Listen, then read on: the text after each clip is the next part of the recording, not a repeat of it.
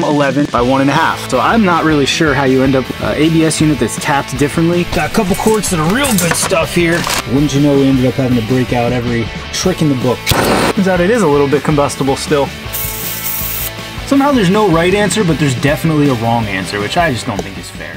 What's up, Buck? Doug with D&E in the garage. I'm out here in the chilly coldness trying to jimmy jam some new brake lines in this WJ here. Y'all saw the video where we ran the back brake line. We take her out for the test drive. Everything feels good, and wouldn't you know, the fronts give up the ghost right there in the driveway as we're coming back from the test drive. So now we got to do the fronts. The reason is my dad needs to borrow a vehicle. He got sideswiped, got hit and run by a jacked up F-250. Somebody sideswiped his Subaru and then spun off on him. He's fine, but the Subaru's a little worse for the wear. So Dad's gonna be taking the all tuned up red 4.7, which means I get to take old Willie here to work. But you know, brakes are they're one of those comforts that I like to have. I'm weird that way. I like to have, you know, brakes all around when driving the child to daycare. So anyway, point is, this was going to be a solo mission. That's why I'm doing it in the dark. Didn't expect to bring you folks in for the show at all. Weirdest things happen. Now, I've worked on WJs. I've worked on more WJs than I can imagine, and I've known it to be fact that the rear, first of all, you all know the obnoxious thing about WJ brake lines is that they're 3/16 with 3/8 hardware, except there's a bubble flare, a metric bubble flare up on the ABS unit. For the rear, it's a metric M12 by, I don't remember what. And then for the fronts, it's M11 by 1.5. That's what they all are. They all are M11 by 1.5, at least all the ones I've ever worked on. So I went out and I bought two M11, can you see this at all? By 1.5. That's this guy right here. I put one in the driver's side, fits just fine. I go to put it in the passenger side, she's a no-go. Wouldn't fit, too big. So I go back to the parts store. Wouldn't you know, this WJ took an M10 by 1. You can see the difference there.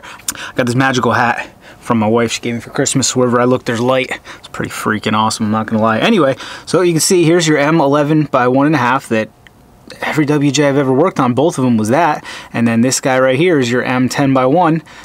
So I'm not really sure how you end up with a ABS unit that's tapped differently. Maybe some years, maybe they did this. This is a 2000. Maybe they straightened that out. I can't remember what years I've done this in. But anyway, we've got those bad boys jimmy jammed in. I'm not gonna lie, these brake lines fought me. I thought it was gonna be a 5-minute job taking them out last night. But wouldn't you know, we ended up having to break out every trick in the book. We went in with the line wrenches as one would. That didn't do it. So we gave her a couple snorts of the good stuff. Still no love. So we gave her the old heat miser treatment, tried to burn her down. That was getting close, so we got her hot again, and then we blasted her with the PB to shock it into doing what we wanted. We snipped off the old line, we got on there with the old 6-point. And honestly, every time I do brake lines, this is what it comes to. I don't know why I don't just start with a little bit of heat, a little bit of the feet, a little bit of the snippy, and a good 6-point. I'll get the job done every time. Anyway, so we got all that stuff taken care of. Oh, we've got our new brake lines in here. As I've said in previous videos, I find it worth the small amount of extra money to just go ahead and buy the pre-cut lengths, get the union for stuff you got to connect together, and then of course you can see got a couple quarts of the real good stuff here. I don't think Willie, this Jeep, has had an oil change since Obama was in office. Now granted, I haven't put too many miles on him, but I think that oil's definitely aged out. So we're gonna get these brake lines put in tonight. Tomorrow the missus will likely help me with the bleeding of the brakes. And then we'll get a little bit of Tella in there. Whatever, let's stop talking, let's start working. I'm gonna throw these lines in and hope there's not 1,400 feet of extra line that I gotta coil up somewhere. There will be, because I did the right thing and just estimated. That's when I just as easily could have laid these out and measured them, but you don't need to measure. So we got these bad boys all jimmy jammed down in there. This one, the M10, turned out to be a 13. The M11's a 14 to crank on down. I reevaluated my life choices in buying this line, and there's just way too much, which is exactly enough. So we're gonna go ahead and put a nice gentle bend in this bad boy so that we can sneak her into her spot and then slip her on down. I think there's going to be some curly cues in our future here. Maybe we'll even add a little bit of a sideways gentle bend. Oh yeah, come on now. Let's go. This nickel whatever plated whoozy what's it is, this stuff is magical. If you've ever been unlucky enough to work with stainless steel, this stuff, I mean, it glides. It's like butter, as Eric would say. Eric does say that. Like butter. He also says done like dinner, which I don't know what that means, but I laugh every time he says it. Done like dinner. Give this guy just the gentlest of snuggings down. Yeah, man, so initially Dad asked, he's like, oh, I'll just borrow your lifted Jeep, it's no problem. I said, Dad, I can't do that to you. My dad's 70 years old. I just can't see him rolling down the road in Willie, dodging death wobble and trying to figure out what that noise is.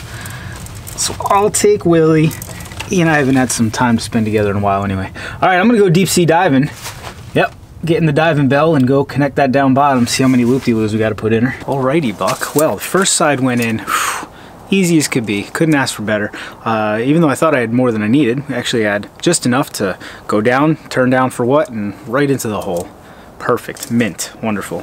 This guy right here is what I planned to use for the other side. It's a 5-foot piece of 3/16 with the necessary inverted flare. Nope. What's that look like to you? Looks like a bubble flare to me, though apparently when I was at the auto parts store today, it looked like an inverted flare, i.e. what the frig I need for my WJ. So, yet another roadblock. I've already been to the parts store 4 or 5 times, 3 different parts stores 4 or 5 times, trying to figure this project out, and it looks like I get to go at least once more. That's the bad news. The good news is the wife mixed up a batch of rum chata eggnog tonight, so I guess I'm just gonna go finish, well, not finish, I'm just gonna put my tools away and then go drown my sorrows in that, and perhaps tomorrow we can get to the parts store and get the right fitting. Yeah. I mean, it's an easy mistake. This one's red, the other one's gold. Easy mistake to make in a well-lit store, right? My God, it's freaking amateur hour. Howdy hosers there, friends. It is the next day. We went ahead and got the correct line. We're making our precision bends now. Make sure we're gonna clear everything in the engine bay here. Okay, I might even, no, I'm not gonna put, yeah, screw it. We'll put it back in the clip. Make a nice little factory look. Get this all jimmy jammed in there. Okay, I'm not trying to make this a longer project than it needs to. Though it's already taken 3 days, so it's already a longer project than it needs to. Yeah, why not? We'll put it back in the connectors. Look at that. Uncle Jerry approved. And 6 foot was perfect. Got the 6 foot line. Oh yeah, that's beautiful. Jimmy jammer right down in there. And pull out the old 3/8. Oh, that feels cross-threaded. I think what we're gonna do now, since it's clearly raining and kind of cold, and there's football on, and I wanted to get the smoker running today, we're gonna smoke some cheese, yeah. Smoke some cheddar, smoke some mozzarella. Smoked mozzarella is great, man, I tell you. Can't get enough of this stuff. Let's see, make sure we're not touching anything we ought not. Obviously we're good over there. There's not much on this side of the engine that it could touch. Is it out of the way of the control arm? Sure is. Not on the exhaust. Not touching anything else. It's even in the connectors. I mean, it almost takes all the fun out of it doing it so correctly. Alright, he wants to take bets on whether or not this bleeder valve is going to pop out, or if we're going to have to... Oh yeah, it's going to require some persuasion. I'll get Mr. Heat Miser. Alrighty, first and foremost, safety swints engaged. You know, for fashion. We're gonna give her a little bit of the Heat Miser bottle. We're gonna give her a couple spritzes of the good stuff to shock it. We're gonna get the good old 6-point on there, and then we're gonna be victorious. We shall not deviate from that plan. Let's just try. Yeah, no, that's not coming. Alrighty. Spark up. Oh, that's a new one. Ow. My hands are cold.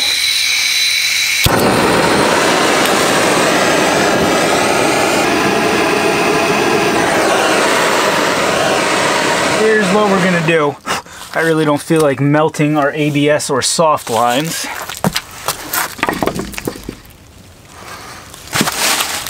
That should do it. I know it's wood, but it's a little bit wet from the rain, so it's not flammable anymore, right? Contact.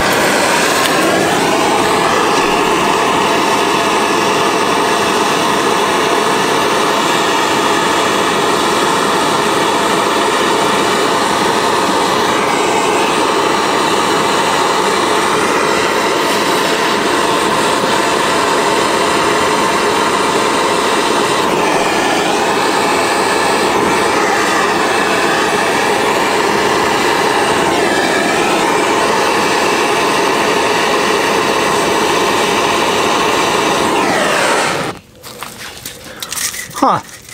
Turns out it is a little bit combustible still. Come on.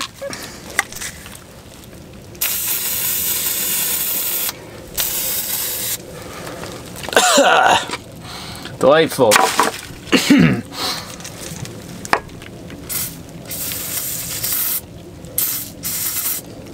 Alrighty.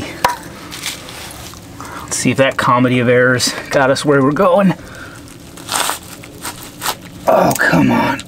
Oh, yeah. I knew she'd come around. Nobody can reject me when I put on my Heat Miser charm. All right, good. That one was the only question because the other side is a new caliper. So we're going to use this ridiculous method where you got a hose into a jug and you jimmy jam it on there, and apparently it bleeds the air out, allegedly. I don't know. We're going to find out. First things first. Open this. Oh, there was a little pressure in there. It was bubbling out a bit. Go find your hose clamp that you sent flying. Check. Reattach the hose. The long-time and astute viewers will recognize this particular line. I used it when we did the how to use propane to find vacuum leaks video. Yep. It's a multi-purpose hose right there. Nothing's better than having some good quality hose around. Nothing better than having some good quality hose around and some good quality rope, am I right? What are you gonna need rope for? They always have it in the movies and it's dead useful. Nobody knows what I'm talking about. Okay, now we just give the brakes the old pumpy pumpy, and allegedly all the bubbles come out. Now ideally, we would have done this with a clear hose so we could see what the heck was going on. But we are monkeys with toolboxes, not accredited universities. Oh yeah, I can see though. Fluid's coming through. Pedal's getting kind of hard. Oh man, we just might have brakes in this Jeep. Now, I don't know where my closed end or open end wrench is. We got these line wrenches, so we're gonna have to pull this off and then oops, super quickly turn that in. Use the right side of the wrench. Bingo! Good enough for government work, I tell ya. Alrighty, brakes are bled. I don't feel like rolling underneath the Jeep right now in the rain to do the oil change, so we'll cut that in a second. You guys want to see? You want to see the cold smoke setup? It's got nothing to do with Jeeps, automotive, Chevy trucks, anything. My other passion outside of working on dirty, rusty old pieces of garbage is smoking up some dank meats in the smoker. I think you're gonna want to see my cold smoke setup. It's Uncle Jerry approved. Alrighty friends, what you are looking at is the most custom of custom cold smoked setups. Now what we're starting with here is the barbecue smoker. This is the ugly drum smoker that I built. If you haven't seen that video, check the card up in the corner. Pretty proud of it. We've got it running wide open today, rolling on some applewood. It's going to be real nice. Now usually we're serving up the dank meats in here. We made all types of smoked barbecue wings, pulled pork's real good on here, tons of ribs. We made chickens. If you follow my Instagram, Doug in the Garage, and you've seen all this stuff we do here. But the problem is, can't really run this thing below about 120 degrees. So we had Uncle Jerry come over and rig us up this cold smoke. What we got is all of the aluminum tape, all of it, some nice FDA approved flex pipe hosing. Coming over here to an old grill. Looks like we're running right at about 50 degrees. And inside, get ready. Look at that. Got the Mott's, the pepper jack, and the cheddar. Not gonna leave it open too soon, but check out that color on that Mott's there. Oh yeah, you can see the smoke just pours in. So I'm gonna go inside, get comfy, watch a little bit of foosball, let the rain do what the rain wants to do. I guess we'll try to somewhat sort of close this hood. Yeah, good enough. Oh, let's check the reservoir. Almost forgot. Looks like it's still in a good place. Put the cap on there. I always forget the cap. Always forget the cap. Ooh, buddy. All right, place your bets now. Try to determine if there's any oil even left in the old girl. It's bad under here, man. This is like cautionary tale status. What not to do. Oh, come on. Give me the goods. Also, that rear main pour that I was talking about. Just is what it is, man. Okay. Now, there's only like 10,000 miles on this oil, but it's several years old. Let's go. Come on, give me the good stuff. I'll bet it comes out like tar.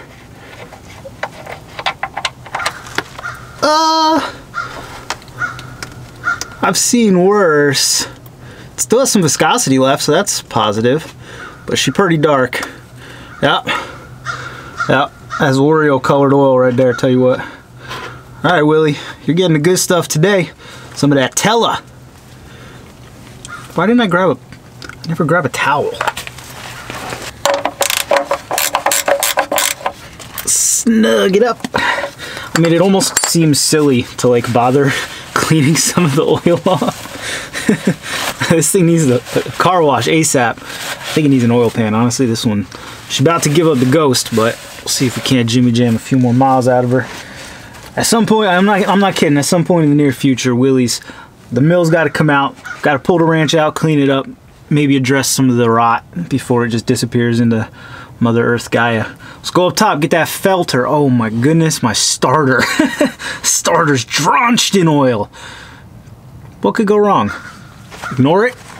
Moving on. Alrighty, I recognize the sun is in your eyes, but we got a job to do. We're gonna attempt to get this off with our big man bear pig paws here. If not, we'll call in the ringer. Come on now.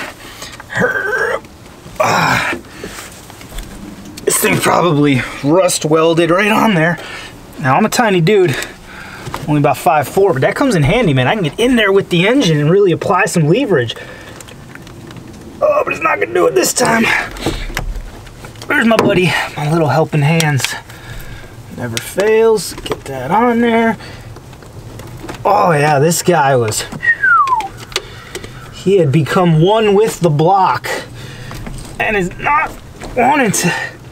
Come on. There it is. Yep. And I forgot to move the bucket, so I guess we'll just add a little more tie-dye to the driveway. That's fine. Quality effort. A little more oil on the starter. Perfect. Yep. And there we go. I am victorious. Where's the new one? I didn't bring the new one. Ah, where is it? I'm already in the engine bay. Now I find you can usually just use the oil on your dirty old paw there, or what's left around the ring here, to lube this guy up. I don't fill my oil filters before I put them on there. I don't have any reason that I've worked out over years and years of experience. I'm just lazy. Never had a problem. All right, there we go. I'll tell you what we are gonna do though. We're gonna add a little Lucas on top. I think the old girl's earned it. What's going on here? Thread on your freaking thing. There we go. Spinny, spinny. I do use only Mopar filters though. And again, never had a problem.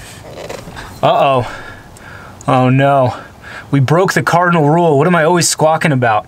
You always remove the fill before you empty it, so that if there's a problem, you're not just left empty. Got lucky there. There's like water up there. What the heck's going on here?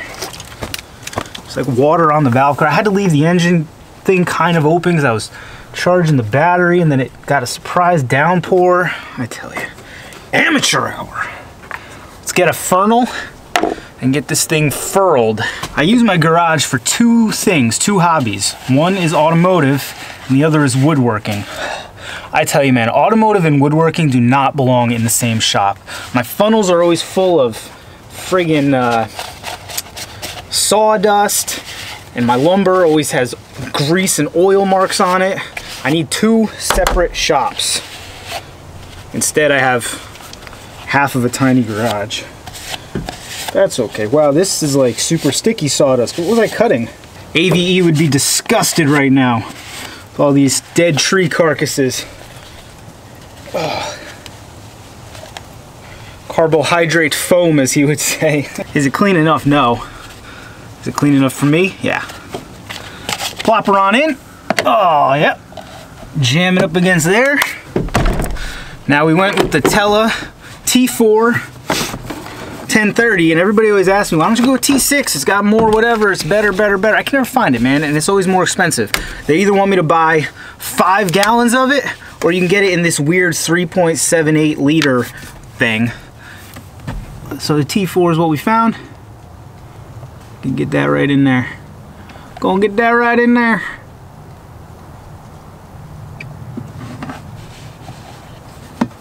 Uh-oh, we almost spilled.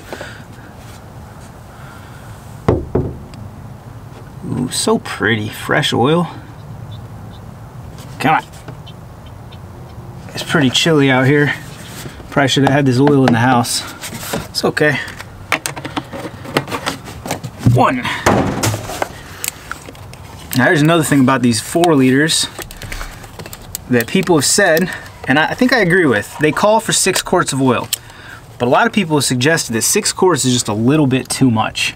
And that's why they blow out the rear mains the way they do.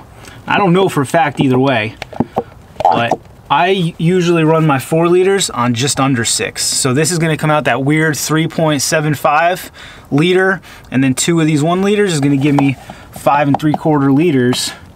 So I don't know much about math, but I think that'll be all right.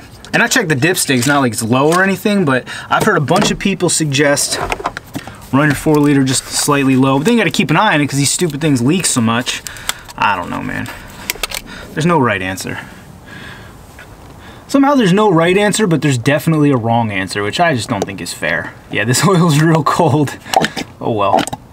Probably have no chance of getting that Lucas to come out of the bottle.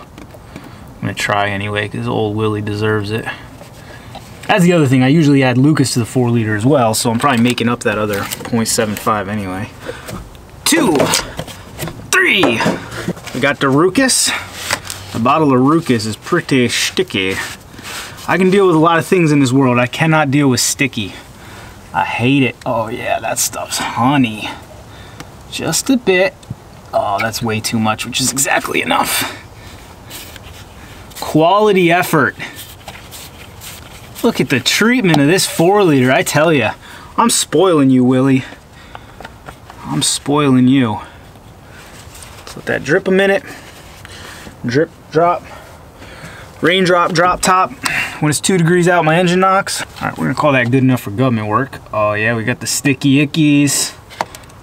The sticky ickies, the Leaning Tower of Chisa. There it is. We're done. Let's start this hewer up.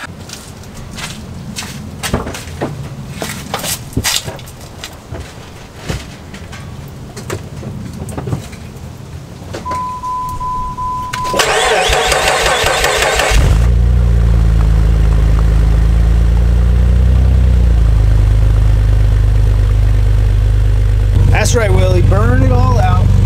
Get that bad ilky stuff out of you. That's okay. That's just fine. That'll clear out in a minute, and we'll be good to go. Alrighty, friends, that is all there is to it for a video that was never meant to be, never meant to make a YouTube video on this thing, but as things always tend to when you're a monkey with a toolbox, things got out of hand, and I figured I'd bring you guys in for the hilarity. Now, I went ahead and bled out the back brakes, because I never got a chance to finish bleeding them before when the fronts blew out on me. We had to give them the same heat miser, spritz of the good stuff treatment to get the bleeders unstuckified, but we were victorious.